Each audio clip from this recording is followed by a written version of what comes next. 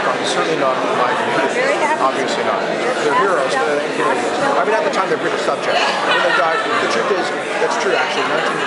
Those men died in 1945. They were not legally Canadian citizens. They didn't have citizenship. They were subjects.